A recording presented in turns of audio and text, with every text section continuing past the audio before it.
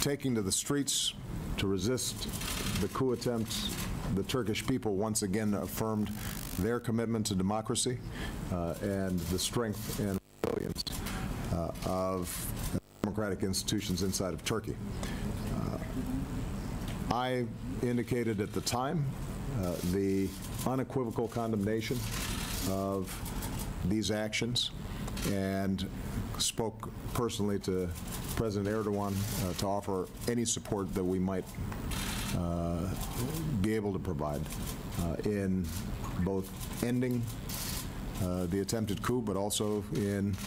investigating and bringing the perpetrators of these illegal actions to justice. I've assured him that our Justice Department and my national security team will continue to cooperate with Turkish authorities to determine how we can make sure that those who carried out these activities are brought to justice and reaffirm our strong support for the Turkish people and Turkish institutions.